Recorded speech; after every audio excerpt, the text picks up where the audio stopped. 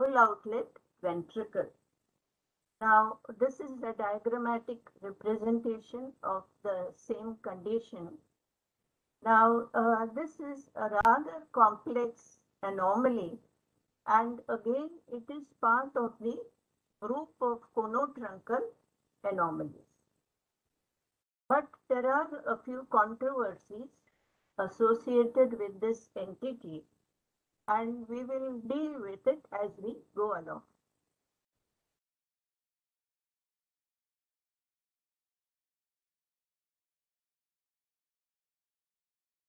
So, this is the double outlet ventricle in a general way, and there are two entities in this: double outlet right ventricle and double outlet left ventricle. We are mainly concerned with double outlet right ventricle, which is much more commoner of the two. Now, what is the general definition of double outlet ventricle? It is a cardiac anomaly in which both the aorta and pulmonary artery are connected to the same ventricle. So primarily it represents a specific ventriculo-arterial connection. So this ventriculo-arterial connection can occur with any atrial arrangement, any atrioventricular connection, and any ventricular morphology.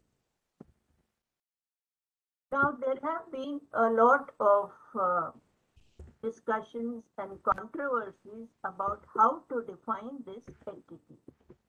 To begin with, Newfield said that DORV, we will be mainly talking of DORV, that both great arteries and arterial trunk arise exclusively from a morphological right ventricle, and neither of the semilunar valves, that is aortic or pulmonary, is in fibrous continuity with the atrioventricular valve, and usually a VSD is present, which is the only outlet from the left ventricle.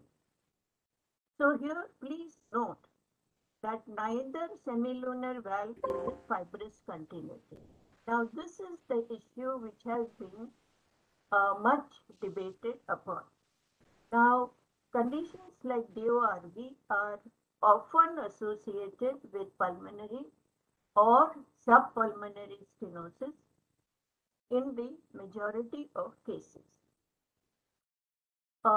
Before Newfield left, who had a huge collection of congenital heart disease specimens, and then subsequently Wilcox and Anderson, they used less rigid criteria, and according to them, when one complete arterial trunk and at least half the other arterial trunk emerge from the right ventricle, then it falls under the category of DORV. There may or may not be mitral, aortic, mitral, pulmonary artery continuity. So they did not emphasize on the fibrous continuity part of the disease. And therefore, if you use this criteria, some cases of TOF with subaortic VSD and severe pulmonary stenosis could, if there is severe aortic override, could fall under category of DORV. Likewise, TJA also could fall in the category of DORV. So some such cases could also be considered as DORV. Then came Anderson and his colleagues subsequently, and they said it is basically an abnormal ventriculo-arterial connection, characterized by more than half of each great artery originating above the morphological right ventricle in hearts with two distinct and concordant AV valves, AV connections. Okay. So the controversies regarding DORV are basically about the artery So what are the controversies regarding DORP?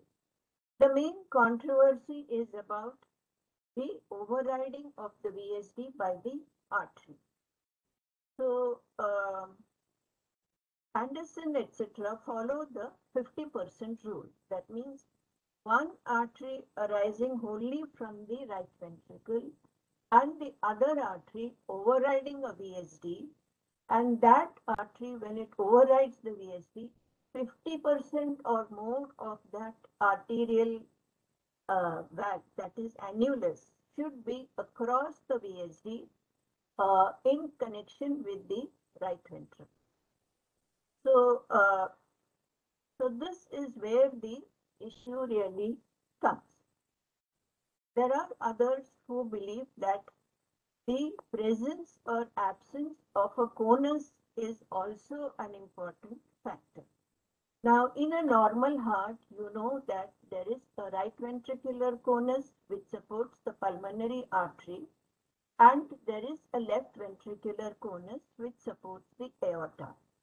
But this conus is deficient, and therefore you get fibrous continuity between the aortic valve and the mitral valve.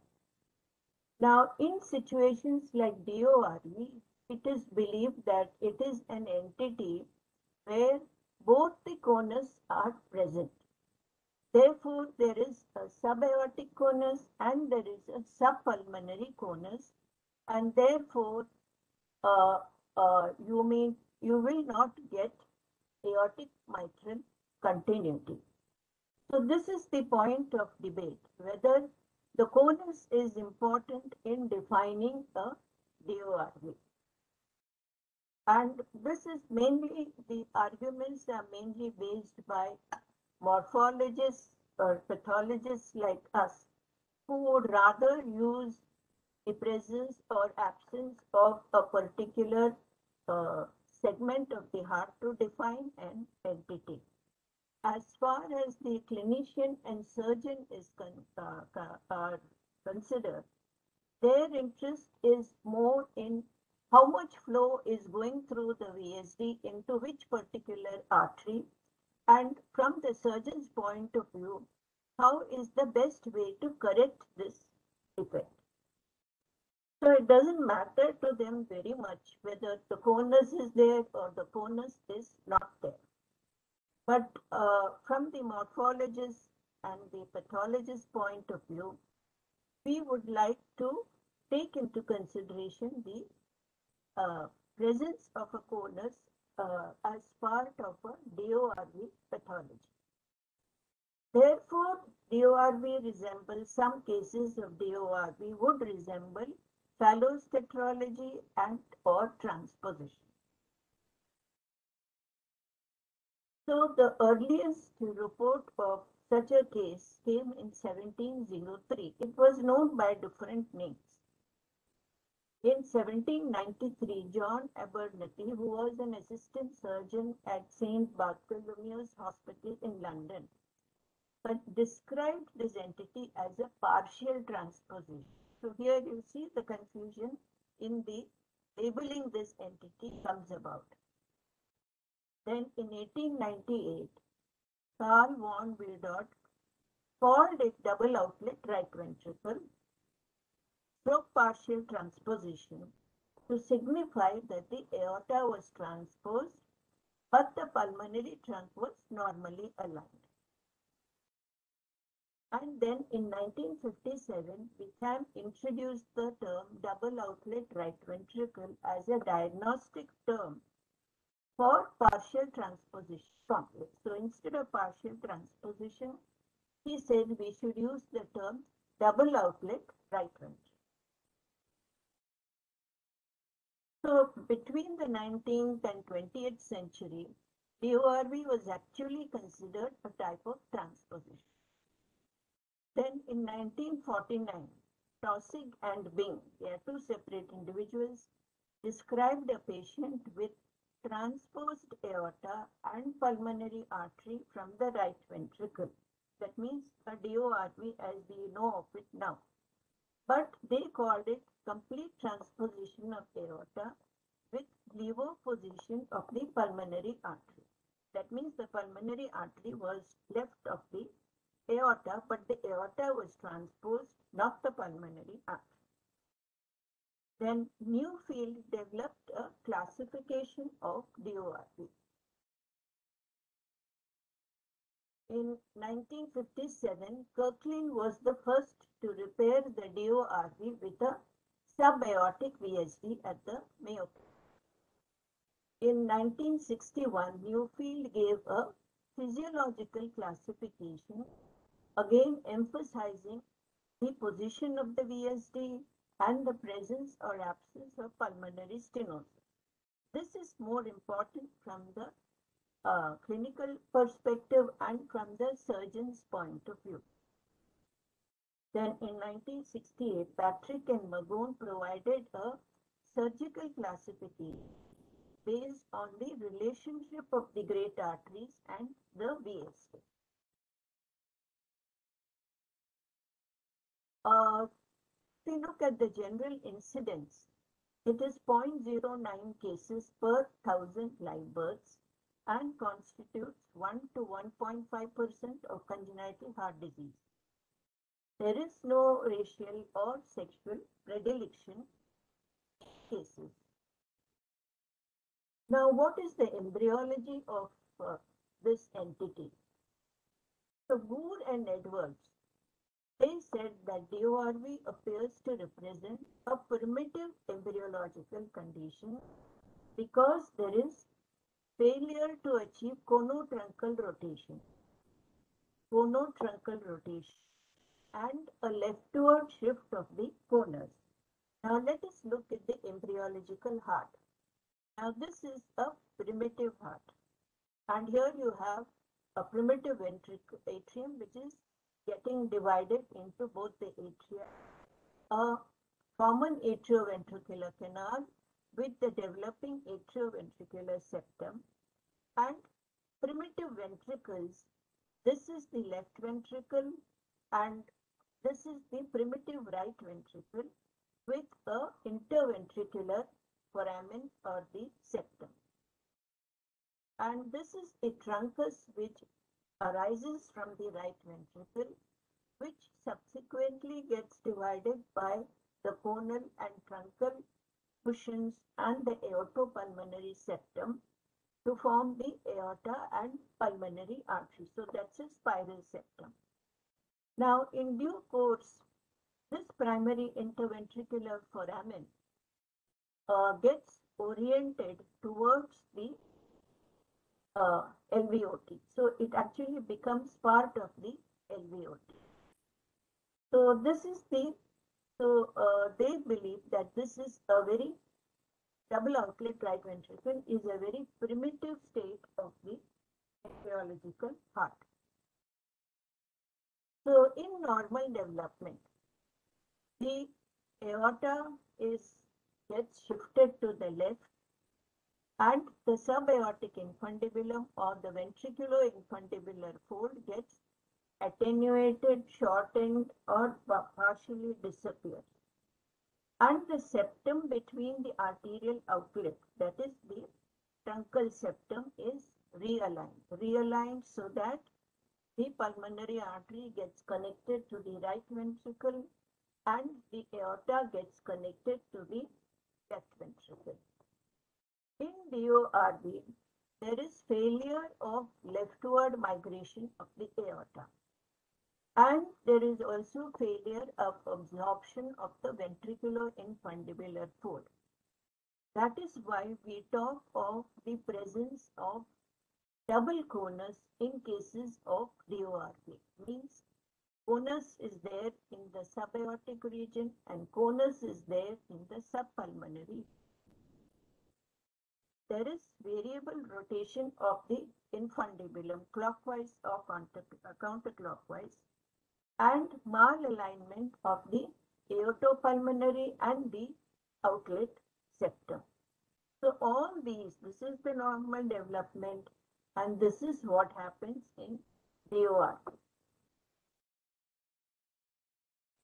So the essential features, anatomical features in DORB are, you go in the sequential manner: atrial situs, atrioventricular connection, arterial connections, which is the most important part, the VSD, which is again the most important part, outflow tract, and the great arteries.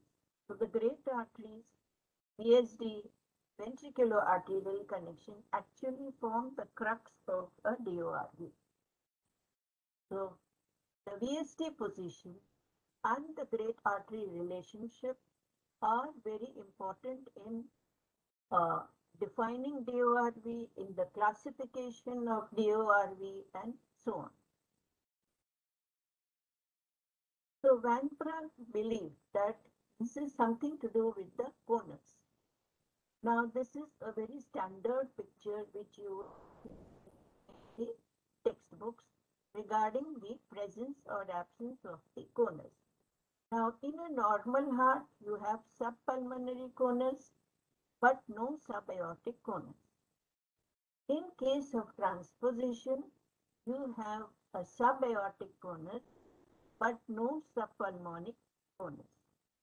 Then there are conditions where you get conus in both the aorta and pulmonary artery. This we would put in the category of DORV. And when there is no conus at all present, then we would put it in the category of double outlet left ventricle. So DORV represents a spectrum of the whole of the conotruncal anomalies. And basically it extends from TOF to DORV to TGA. Now this is a normal heart, say with a VSD.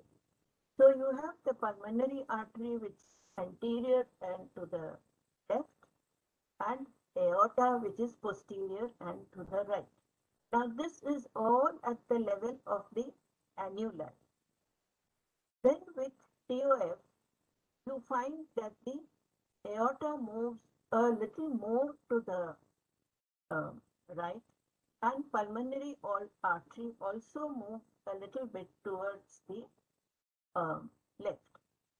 Then in DORV, in general, both the great arteries come to lie side by side. And in TGA transposition, you see a complete reversal of this. Aorta is anterior and to the left, pulmonary artery is posterior and to the right.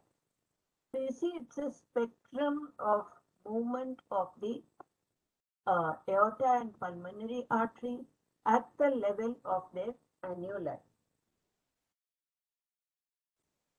So that is why a lot of emphasis is on the position of the great arteries in DORV. Most commonly you find side by side situated great arteries. So the aorta is to the right and pulmonary artery is left. Side by side, this is a classic example of DORV. Then you could get right posterior aorta, right anterior aorta, or a left anterior aorta.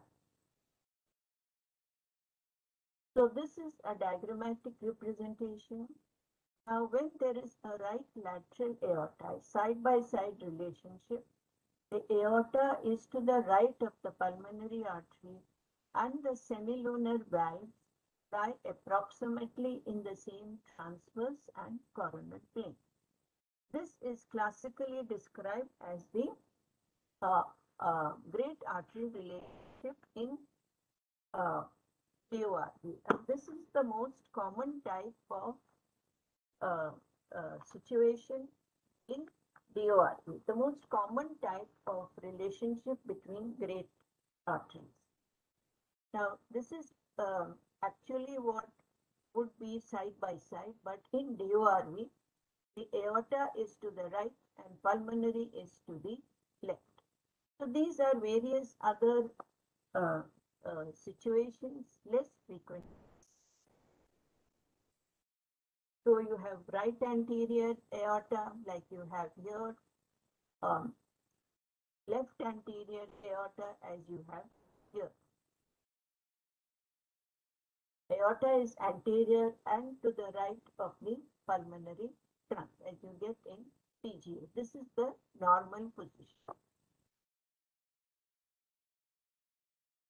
However, this division, according to the great artery relationship, we are talking only in cases with situs solitus of the atria and viscera and atrioventricular concordance, two developed ventricles and atrioventricular valves. But imagine situations where you can get other variations and combinations, including situs inversus, situs ambiguous, etc., as well as atrioventricular valve discordance. So with all these combinations, also you could get a DORV. So putting all these together, you have 16 possible variations of DORV just based on the great arterial relationship and location of the VSD. Now suppose there is no VSD, there is an intact ventricular septum.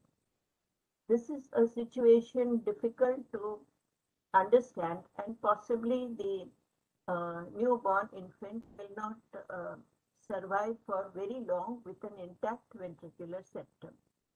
So if you have an intact ventricular septum, it allows an additional 4 types of DORV depending on the great artery relationship. So there are 16 variations based on great artery and the relations and the VSD, with atrial and visceral situs solitus, atrioventricular concordance, two well-developed ventricles, and the arterial valves. DORV with intact septum, 4 possibilities. And Petermont in 1976 to 78 has possibly analyzed the largest series of DORV. So as morphologists, as pathologists, we classify DORV based on the location of the VSD and its relationship to the great arteries and the great artery relationship. So the VSD is very important, and it is the only outflow from the left ventricle. The VSD is mainly conoventricular, and DORV is therefore classified with respect to VSD location. The VSD can be subaortic, subpulmonary, doubly committed, or non-committed type of VSD. So these 4 types of VSD you will get in cases of DORV. So subaortic VSD, doubly committed VSD, which is very large and closely related to great arteries. A VSD which is subpulmonic. This is described as Taussig-Bing complex, and we will look at it in detail a little later. Then you have a VSD which is remote. It is generally an AV type of defect or a muscular type of defect. So this is a diagrammatic representation. Here you have a DORV with a subaortic VSD, and therefore blood from the left ventricle will preferentially go into the aorta. Then you have a subpulmonic type of VSD. And please note that this is the infundibular septum separating the two great arteries. Therefore, when it is a subaortic VSD, the infundibular septum gets a little deviated towards the pulmonary outflow. So this is the situation which will look like Patho. Then here with subpulmonary VSD, here you have the flow preferentially going into the pulmonary trunk, and the infundibular septum gets deviated towards the aorta. There may be some subaortic narrowing. Then this is where you have a large VSD which is committed to both the aorta and pulmonary artery. So blood from the left ventricle will preferentially go into the aorta, and there is a remote VSD. A VSD which is not committed either to the aorta or the pulmonary trunk. Now again a diagrammatic representation of the double outlet right ventricle, a picture which is again seen in very many textbooks. The major types of DORB, 64%, is the one where you get side-by-side relationship of the great arteries with a subaortic VSD, that is 46%. Then you have less frequently a subpulmonic VSD, then you have a remote VSD and a large VSD, doubly committed VSD. So this constitutes 64% of the cases of double outlet right ventricle. Then with demalposition of the great arteries, which is the next most frequent, 26%. Here again, the subaortic VSD is the most common type. You can get normally related great vessels, mainly along with subaortic VSD. So this is just to give you an idea of the frequency of different types of DORV, particularly in relationship to the great arteries and to the types of VSD. Now, clinically, what are the patterns? What we discussed so far were the anatomical, pathological patterns that we see. Group 1, where there is a subaortic VSD with PS. This, of course, will resemble a tetralogy. The second group is the subpulmonary VSD with or without pulmonary stenosis. This will resemble a transposition. The group 3, where there is subaortic VSD, no pulmonary stenosis, but with low pulmonary vascular resistance, it will resemble a simple VSD. Then group 4 is a subaortic VSD, no PS, but with a high pulmonary vascular resistance. This will resemble an Eisenmenger complex. So,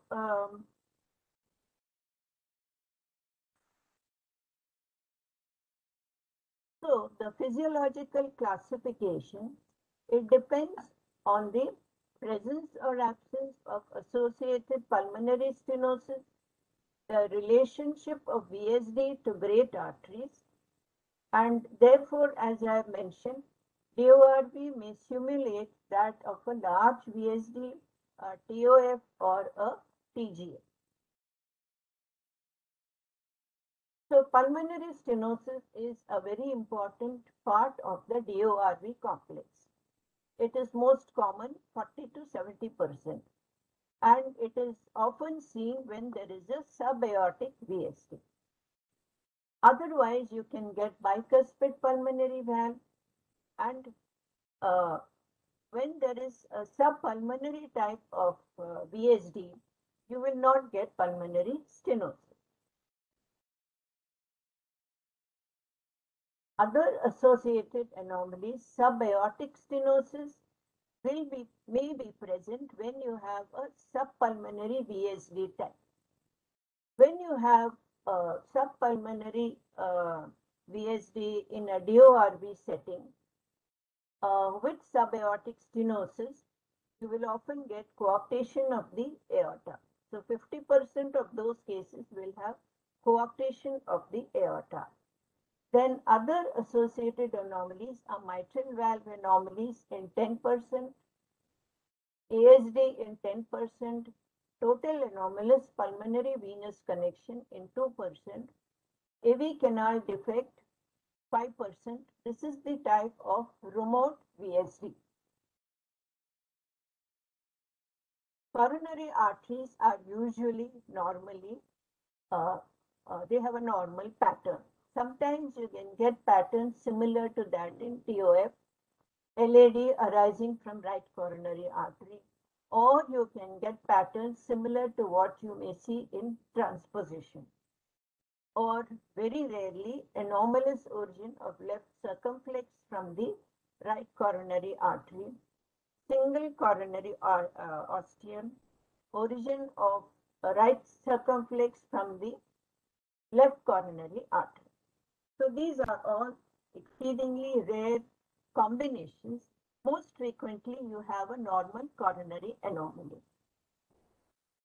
So this is the most common types of VSD you are likely to see. Subaortic VSD with great arteries side by side. Subpulmonic VSD with great arteries side by side. Then a remote VSD with great arteries side by side, and subaortic VSD with normally related great vessels.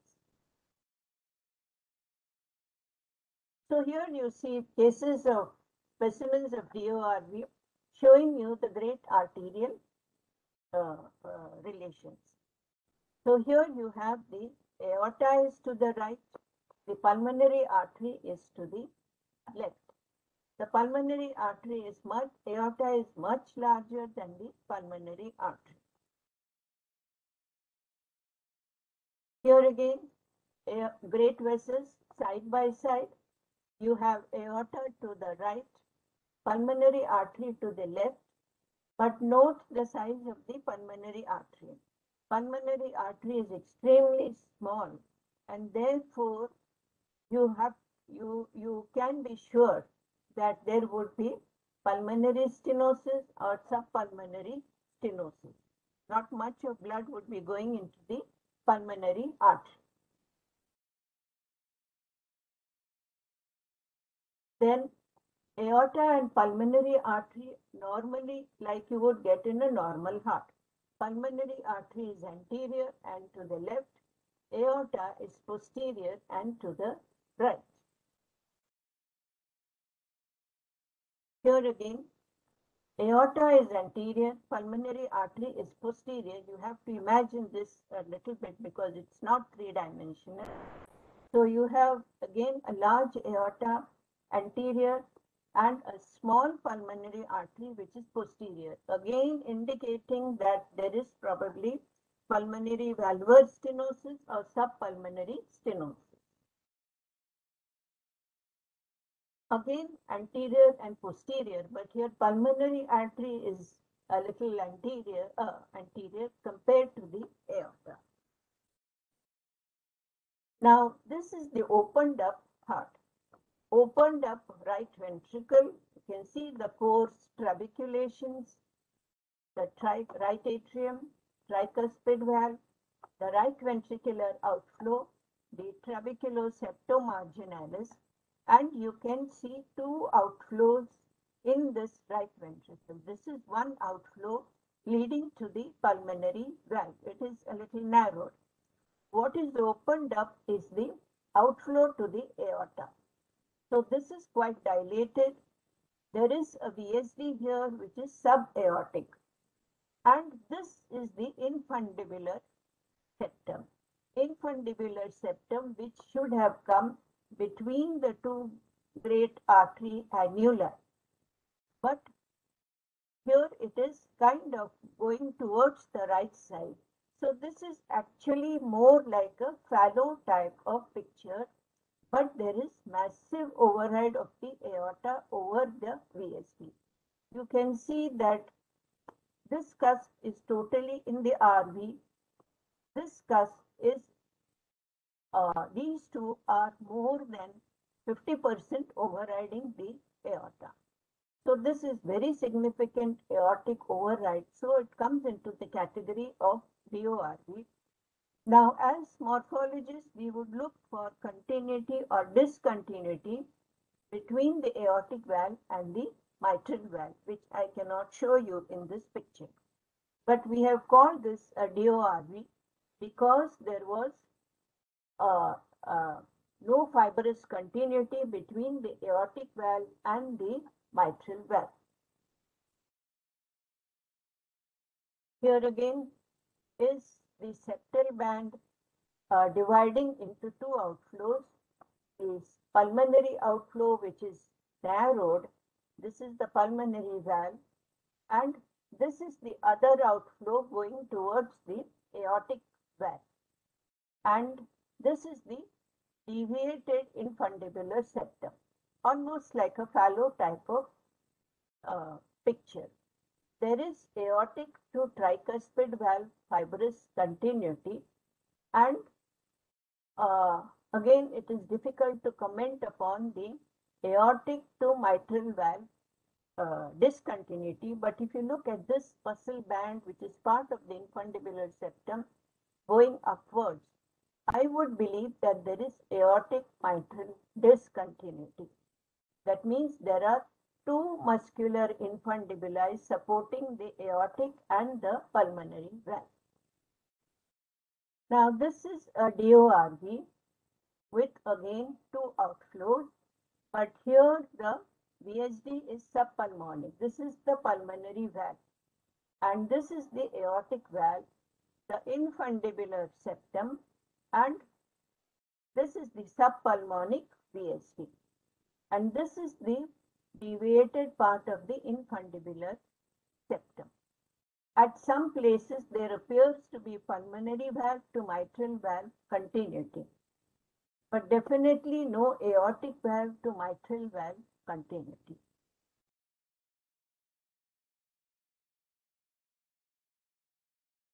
The same, this is again a VSD, all opened up from the right ventricle, tricuspid valve, the interventricular communication, and the pulmonary valve. And this is the aortic valve.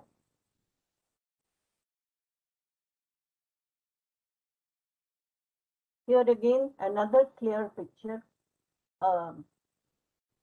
Right ventricle with two outflows, one leading to the aorta with a VSD here, the other leading to the pulmonary artery. See the narrowed pulmonary stenosis. There is pulmonary stenosis. The proximal pulmonary artery is extremely small. Aorta is dilated. Blood from the left ventricle would come through this VSD and preferentially go into the aorta.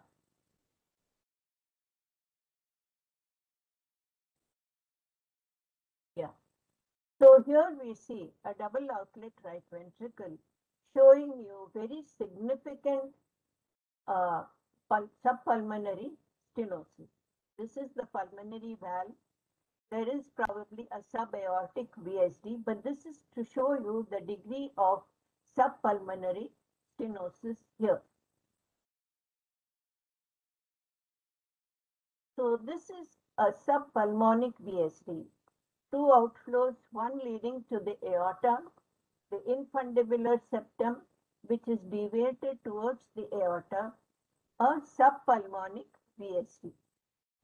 Pulmonary valve, which is kind of overhanging the VSD. So again, a subpulmonic VSD here and overhanging pulmonary valves. The pulmonary valve ring is quite dilated. So this is known as the Taussig-Bing complex. DORV with a subpulmonic VSD, narrowing of the aortic outflow, which is often associated with interruption of aorta and coarctation of the aorta. Now some interesting features of Taussig and Bing. And therefore in 1949, Taussig and Bing, Helen Taussig and Richard Bing, they described a heart clinically and pathologically in which aorta emerged completely from the right ventricle while the pulmonary trunk straddled the ventricular septum over a defect in the septum but emerged mostly from the right ventricle. So this became known as the Taussig-Bing heart. So in 1966, Lev reviewed the literature of the spectrum of anomalies and he reported 25 of 47 cases. He had a huge registry of congenital heart diseases. And he suggested that the concept of Taussig-Bing heart should be origin of aorta completely from the right ventricle, uh, unrelated to the VSD, with pulmonary trunk related to the VSD, but emerging partially or completely from right ventricle. He did not want to use the term. Earlier, these used to be called as partial transposition. He did not want to use the term partial transposition or DORP.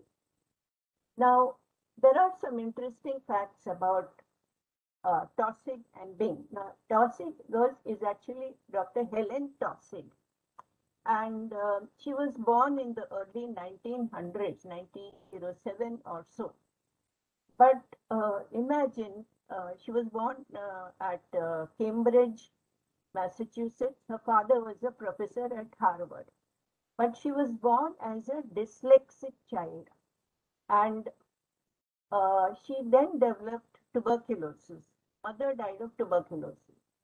And she recovered, but it left her with progressive deafness. So here is a young lady who's dyslexic, who's partially deaf. And she was very keen on doing medicine. So she was quite bright academically in spite of her disability, and she tried to get into Harvard Medical School. So this must have been somewhere in the 1920s. But Harvard Medical School would not admit female students because they were under the impression that the females would contaminate the minds of the young men. So they refused her admission, but permitted her to audit some courses. But she could audit these courses by only sitting on the back bench, far away from most of the male students. So this was the discrimination faced in those times. However, she was not the one to give up. She went and joined Johns Hopkins Medical School, which was willing to take in female students. And then she continued in Johns Hopkins Institute lifelong till the end of her career.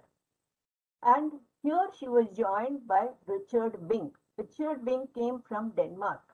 He did his medical studies in Denmark and subsequently migrated to Europe during the Nazi regime.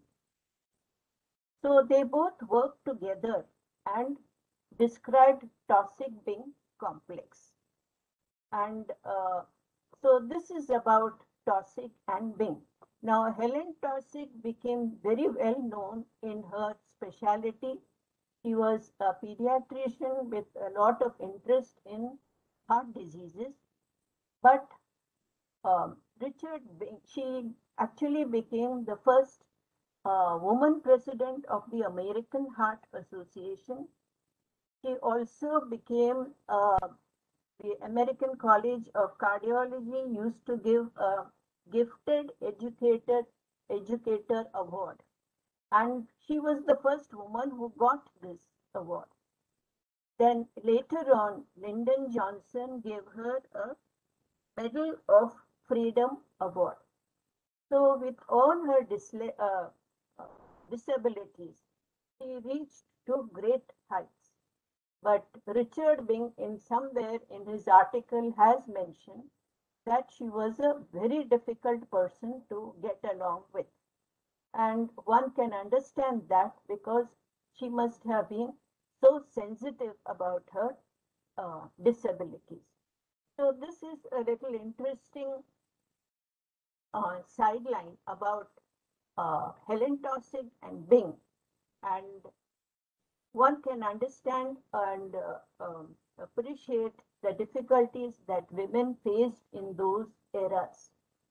But she had the great will and power to overcome these difficulties. So coming back to DORB, so DORB with remote VSD. Now look at this VSD, neither committed to the aorta or pulmonary artery, separated from both of them by thick bands of muscle. And definitely here there is aortic mitral discontinuity. That means there are double coni. So remote VSD with outflow obstruction. This is the remote VSD, and this is the outflow obstruction to the pulmonary valve. The outflow here, it's like an os infundibulum, a narrowed infundibular chamber. Another one of the same picture. So pulmonary stenosis is the most common associated anomaly, and 70% of cases with malposition of great arteries, you may find an absent or a rudimentary pulmonary valve. Other associated anomalies could be ASD, atrioventricular valve anomalies like a atrioventricular type of VSD, mitral valve anomalies like a cleft or a parachute mitral valve, straddling mitral valve, supravalvular ridges, etc. And sometimes DORV is associated with heterotaxy syndrome, asplenia, total anomalous pulmonary venous connections, left SVC, unbalanced AV septal defects, hypoplastic LV, etc.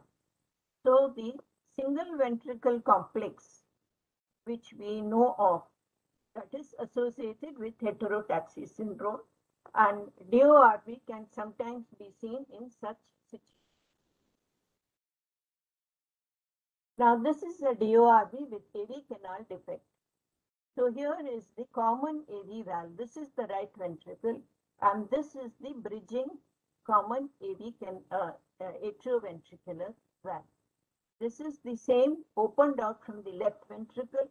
This is the crest of the ventricular septum, and you can see the bridging leaflets. DORV with parachute mitral valve.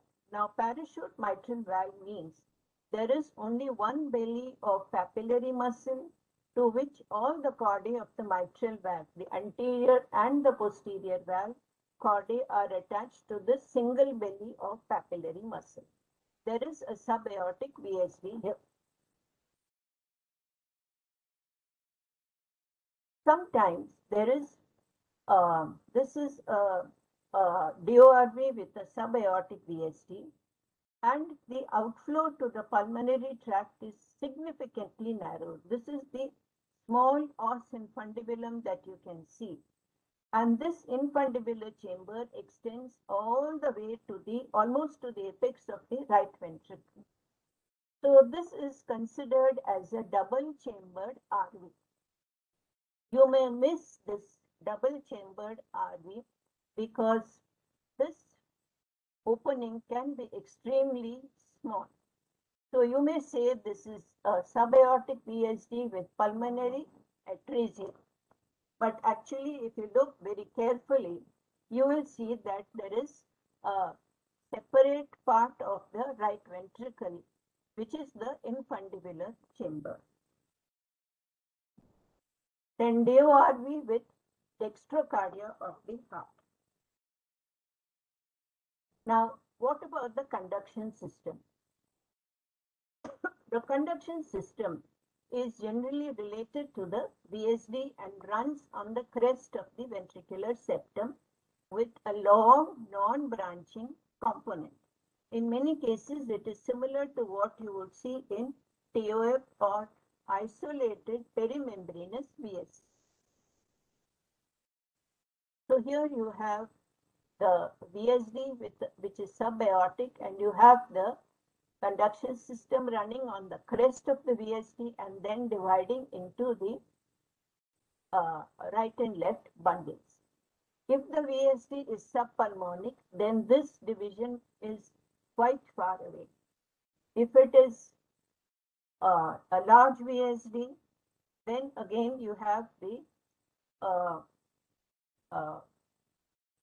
common bundle of his quite far away from the margin of the VSD. But they would all be somewhere related to the VSD.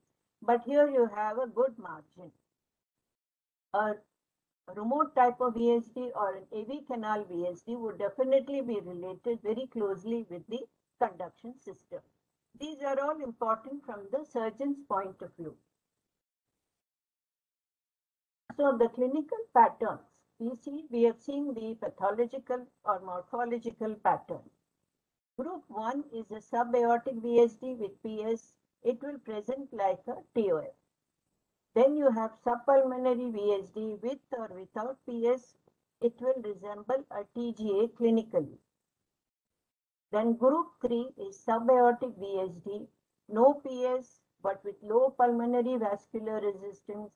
It will resemble a simple VSD. Group 4 with a subaortic VSD, no PS but a high pulmonary vascular resistance. It will resemble an Eisenmenger's complex. So since a majority of cases of DORV have a subaortic VSD, then you will see that the right ventricular blood also goes into the aorta.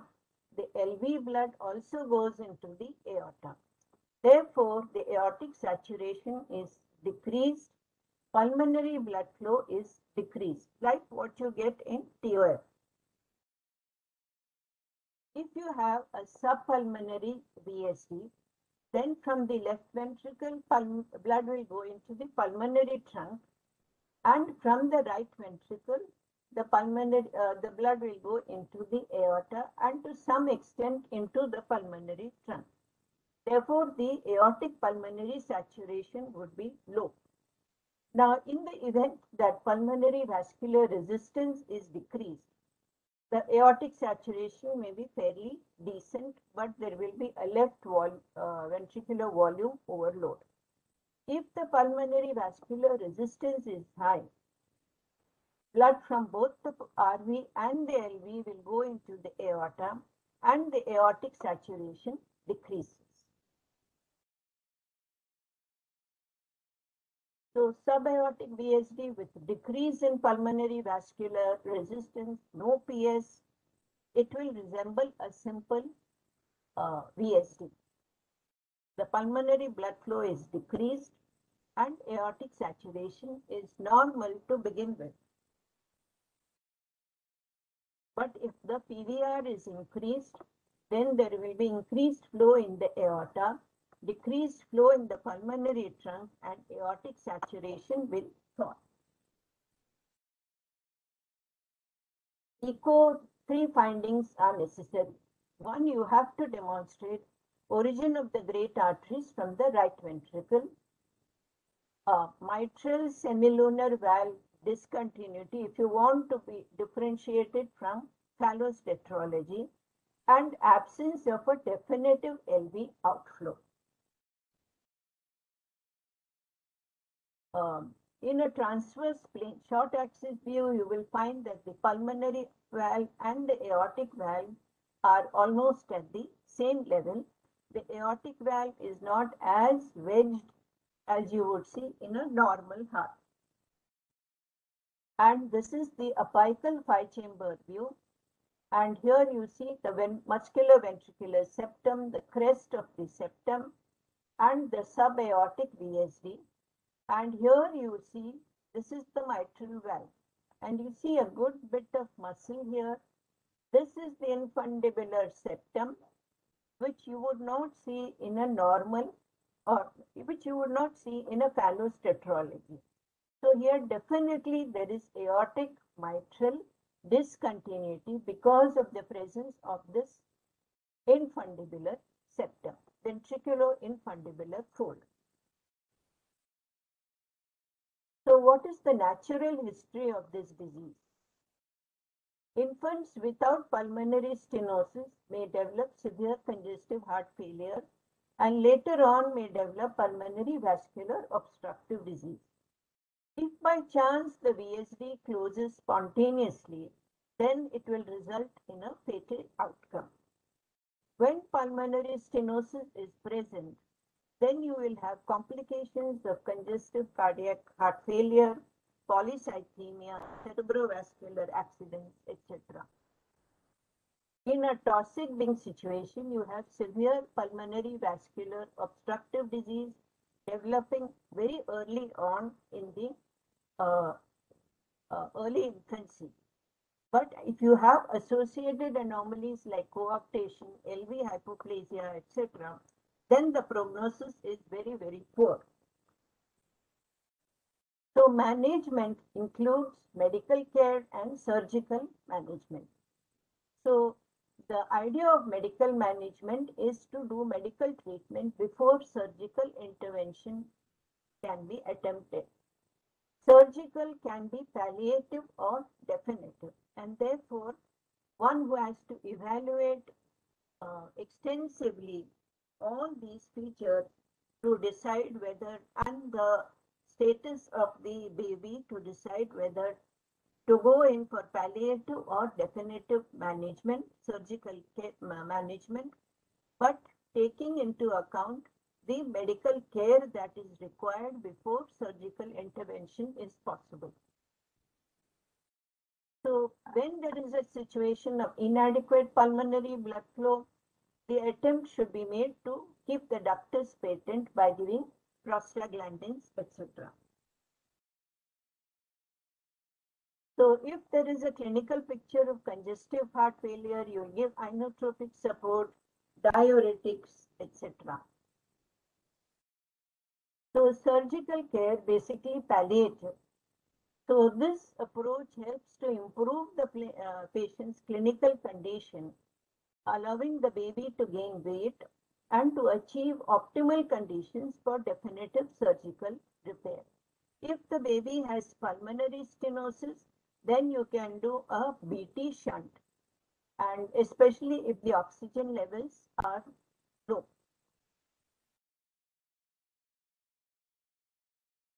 And for better mixing of blood, particularly in the Taussig-Bing type of complex, one could do an atrial septostomy, either a blade or a balloon atrial septostomy. This will cause decompression of the LA, which causes pulmonary venous congestion. So surgically, the goals of repair are to establish connection from the LV to the aorta. So you have to connect the LV to the aorta, connect the RV to the pulmonary artery, and close the VSD.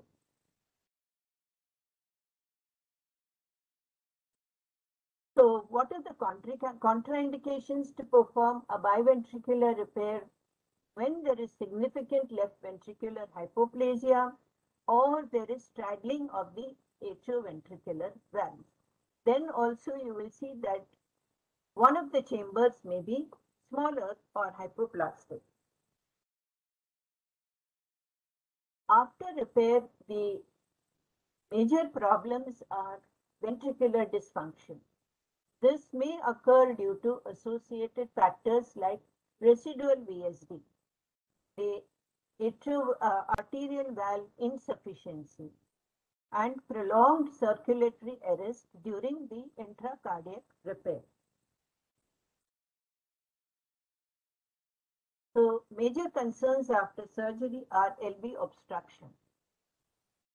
And LV outflow obstruction is due to proliferation of the fibrous tissue at the level of the VSD, and this may distort the intraventricular baffle or make or hypoplasia of the aortic annulus. Late postoperative complications are arrhythmias and sudden cardiac deaths.